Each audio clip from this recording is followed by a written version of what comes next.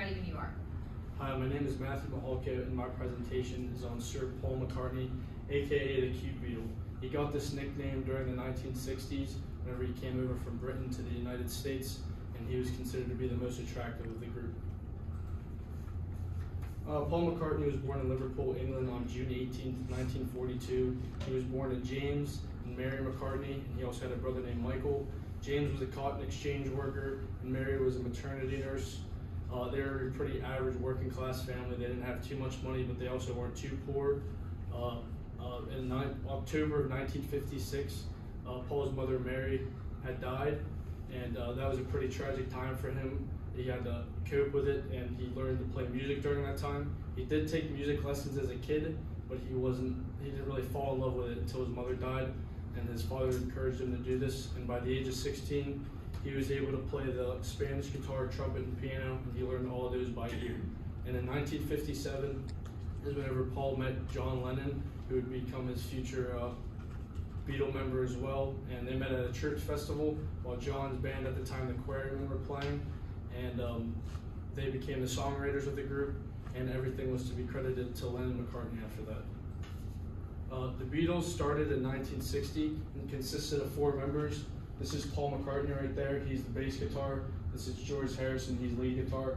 John Lennon, he's rhythm guitar, and Ringo Starr, who's the drummer. Beatlemania started as soon as they came to the United States, and it was basically just like the craziness surrounding them, and people wanted to see them, wanted to be in concert with them, wanted to get autographs and stuff like this. This is a toy doll. This came out in 1964. It's my dad's. He got it whenever he was a kid, since he was a big Beatles fan. Back then, that was worth $1.69, and today, depending on the condition, this one is in pretty good condition. It can be anywhere from $100 to $150, and for the whole set, like I said, depending on condition, it can be anywhere from $400 to $600. The Beatles are considered to be the best-selling group of all time, selling 600 million units worldwide, and that's as of 2014. They definitely have sold more by now, but I just couldn't find a newer number.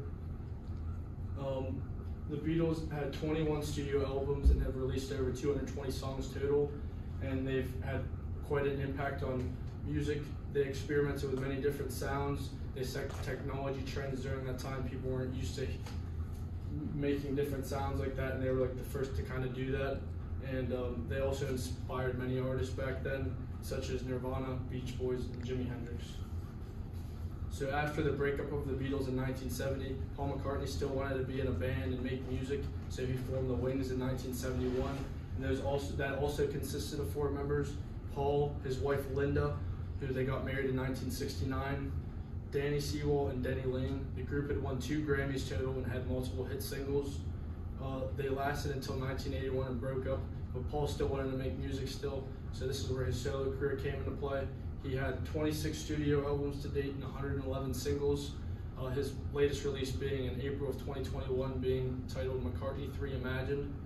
Paul McCartney also has a pretty big music resume, and he's been inducted to the Rock and Roll Hall of Fame twice now, once as a Beatle and once for his solo career. He has 18 Grammy Awards and 32 #1 songs on the Billboard Top 100 and many more accomplishments. His impact on pop culture: he has changed the music industry in many ways by using his different genres and many different styles of music. He's had influence on old and new school artists. An old school artist example would be someone like Bob Dylan, and a new school artist would be someone like Lady Gaga. He is recognized as one of the most successful songwriters and performers of all time, and this is due to his everlasting impact on the music industry, being a part of the Beatles, the Wings, and his solo career. He's 81 years old today, and he's still making music, still going out, putting on shows for people.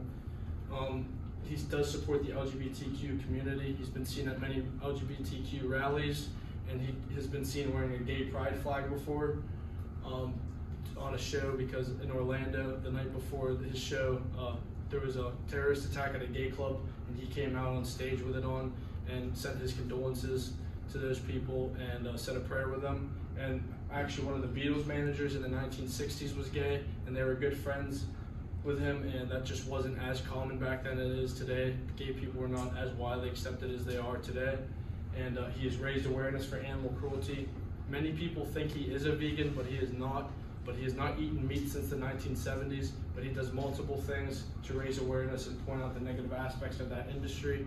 And he does still use some animal products and materials, but he keeps it at a very, very bare minimum. And these are my references.